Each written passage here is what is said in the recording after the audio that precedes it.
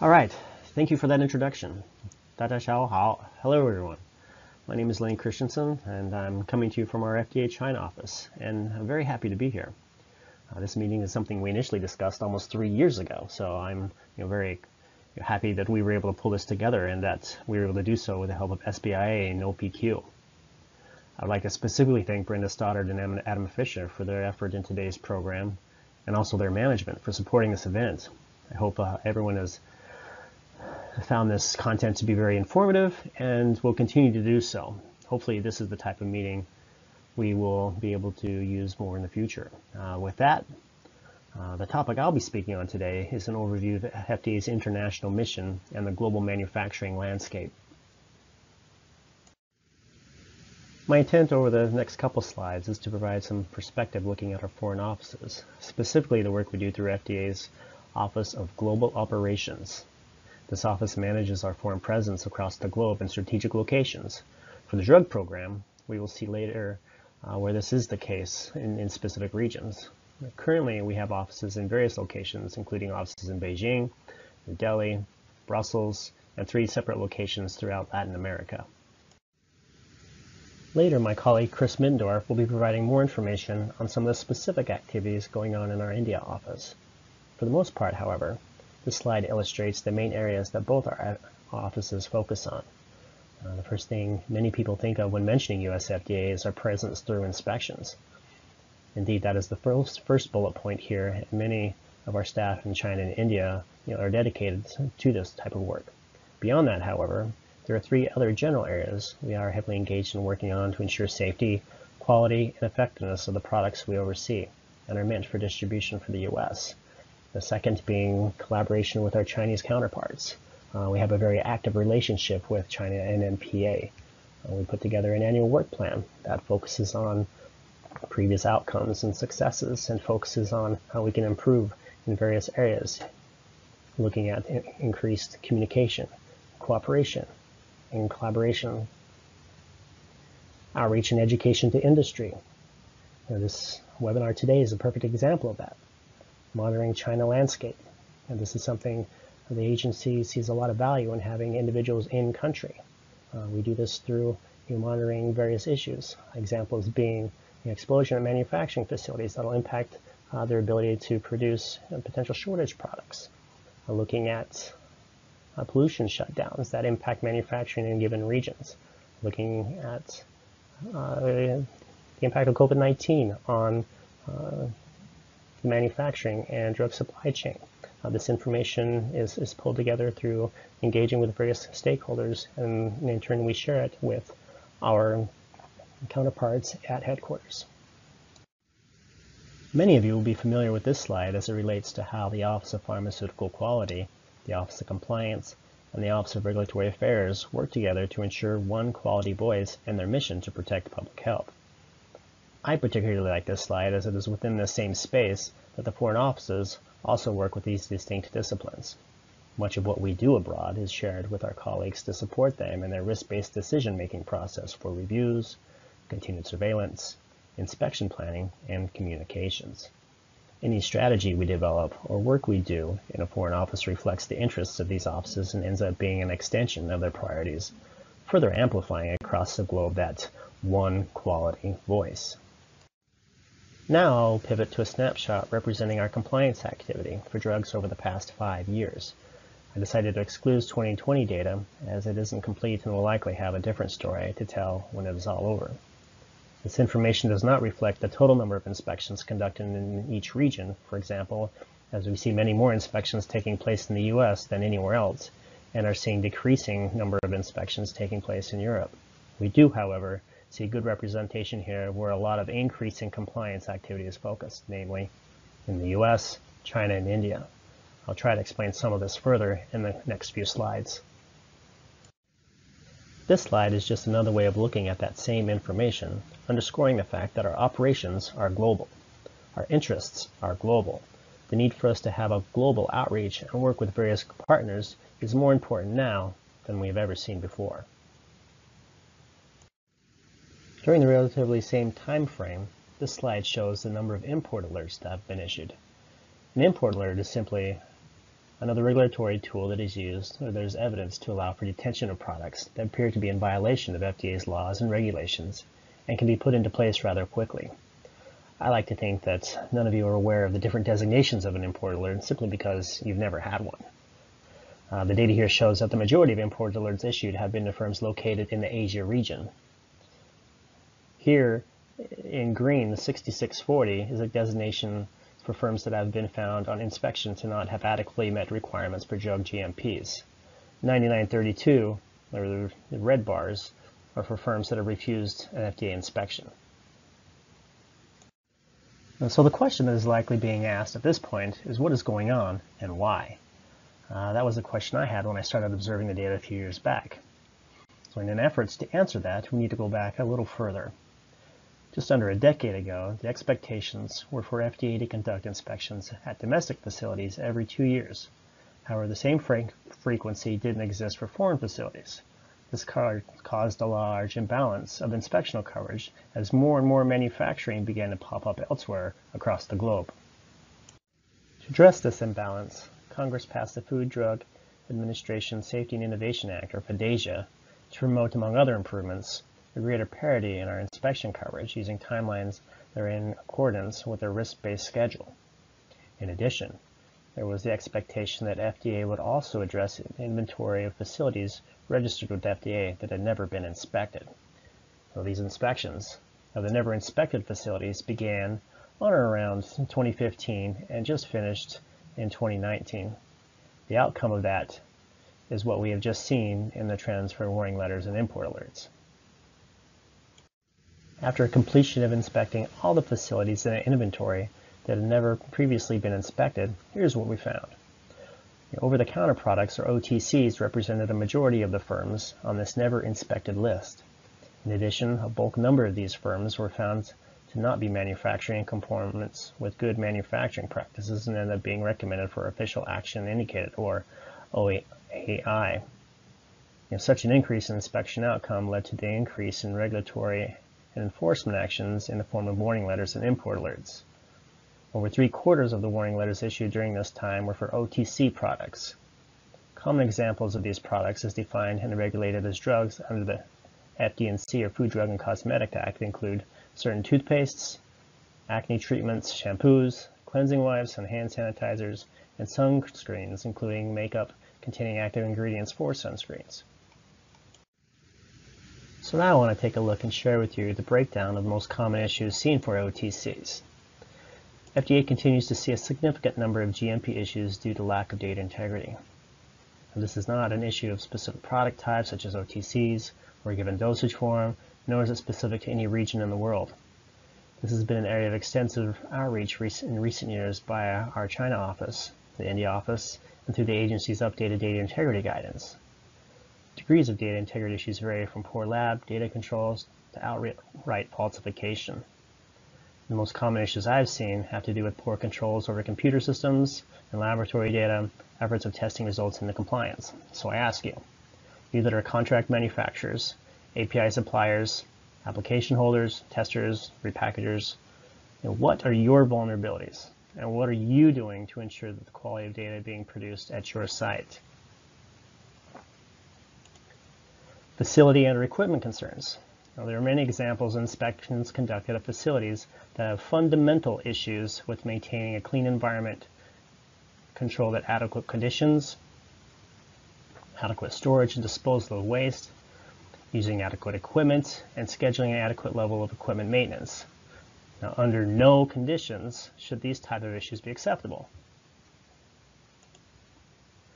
Lack of raw material and finished drug testing. Without this kind of fundamental testing, you do not have any scientific evidence or any assurance that your incoming materials or final product conform to their specifications and are adequate or even safe for their intended use. Interestingly, there have been increased problems recently with glycerin in the drug supply chain. The FDA has had a long history of glycerin and contamination with diethylene glycol that has led to deaths. The requirements for glycerin are readily available in online guidance, and I refer you to that. And finally, contract manufacturers, a topic of much interest over the past years There too is guidance on this that you should be familiar with, and I provide a reference later on in this presentation. The guidance states, FDA is aware that many drug manufacturers use independent contractors such as production facilities, testing laboratories, packagers, and labelers. We regard contractors as extensions of their manufacturer. You are responsible for the quality of drugs you produce as a contract facility regardless of the agreements in place with product owners. Upon seeing some of these fundamental trends and issues, I was reminded of one of the questions that was addressed by the FDA when the drug GMPs were originally published over 40 years ago. In response to the question that more or less came down to, do GMPs apply to OTCs? The commissioner at the time responded, there cannot be different standards of quality of drug products for large and small manufacturers, nor can there be a different standard of quality for OTC and prescription drug products. In other words, whether you have an operation that employs 5 people or 5,000, whether you manufacture a complex generic, a biologic for breakthrough indication, or a topical ointment for tooth pain, the expectations to follow current good manufacturing practices is the basic expectation with which we should start from. This slide is to provide some more specific examples of the OTC non-compliance trends I mentioned earlier. Specifically, we are looking at issues over recent years addressed in warning letters for a firm's water system. As we all know, water is not just a basic component of many OTC products, but it is also used for other applications such as equipment cleaning. Many of the firms cited for water system issues were OTC manufacturers, and as you can see, these manufacturers were not located in any specific region. During the period looked at, it was determined that just over 15% of all the warning letters sent included issues with water systems. Many of the problems with water systems had to do with fundamental issues. The first example being improper storage conditions, cases indicating the system had been turned off when not in use, heating, water storage tanks left open being exposed to the environment. What about inadequate design and maintenance of the system? Examples include the presence of dead legs, multiple leaks, lack of sanitization, and signs of corrosion. Next, multiple examples were observed having lack of validation despite the system being in routine use. Regarding testing, there were also multiple examples of failures to monitor for all quality attributes to consistently meet standards for microbiological attributes and the chemical attributes needed to meet the requirements for the purified water USP monograph. For data integrity, there were multiple issues seen of backdating and falsifying water sampling data. I also want to point out that most of these cases with water system issues also contain language about the responsibility of a contractor or a CMO, supporting the earlier slide listing trends for OTCs and issues with contract manufacturing. The warning letter archives are rich with examples where owners has been informed and even received a warning letter for failing in their responsibilities to oversee the drugs being made by the contract manufacturer. So why did I present on compliance trends for non-inspected firms? Why did I address issues seen with OTCs? And why did I look at issues with water systems in the previous slide? Information presented in this slide is why.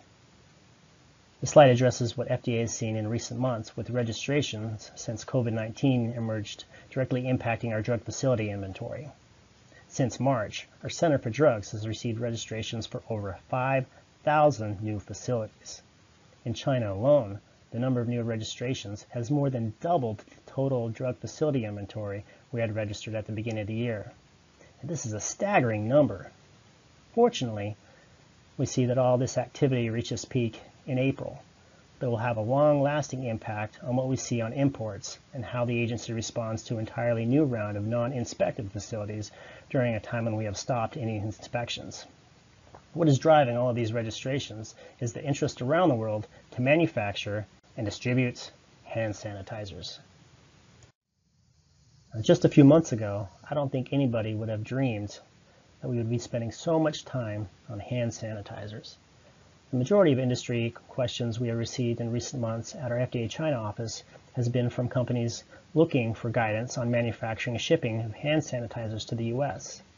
I acknowledge that current FDA guidance exists on alcohol-based hand sanitizers implemented during the current declared COVID-19 public health emergency in the States. FDA does not intend to take action against firms that prepare alcohol-based hand sanitizers for consumer use and for use as healthcare personnel, provided certain conditions are met. Those conditions, outlined in the guidance, include active and component formulations, testing, labeling, and registration requirements.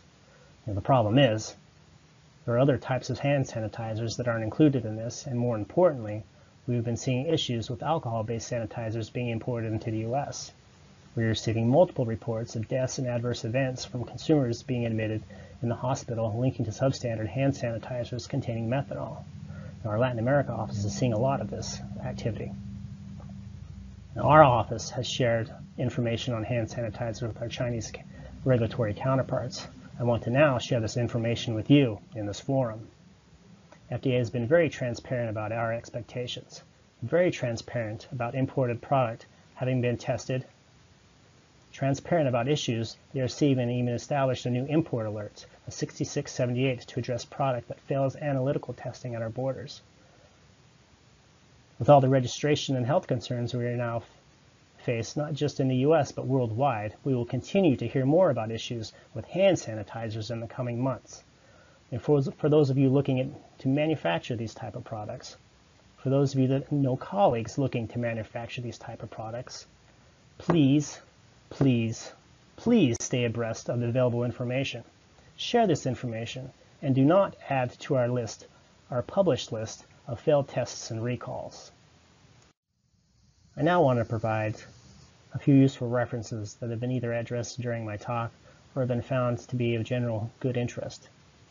The first being a link to how FDA now approaches the prioritization of risk-based inspections. The second is a document that has received much more interest recently now that our investigators are unable to do on-site inspections and are involved in requesting information in advance or in lieu of an inspection. I would like to point out that our investigators in our India and China offices have been and continue to be involved in requesting and conducting reviews of such records. The link in the last guidance is one I referenced earlier on quality agreements. So in summary, I would like to leave you with 3 distinct points. The first, FDA's foreign offices are committed to effectively advance globally FDA's mission to protect and promote the public health of Americans through working with our regulatory counterparts, working with industry, and working with academia. All drug manufacturers, including those that manufacture over-the-counter drugs, are subject to recurring FDA inspections and oversight based on risk and are expected to adhere to the same current good manufacturing standards. And finally, FDA remains transparent on requirements, vigilant on safety concerns, and will continue to take action when the significant quality issues arise. And that would also include for any quality issues related to hand sanitizers. So that brings me to the end of my talk. I would like to thank you for your time and your attention. Should you have any questions, please submit them, and we will be able to provide answers during our question and answer portion of this session. Should we not get to your question or you'd like to follow up offline, I provided the email address for our China office mailbox. Feel free to send your inquiries there. My time now is up, and I would like to turn over the microphone to Alex Weeman from our CDER Office of Quality Surveillance. Alex, the time is now yours.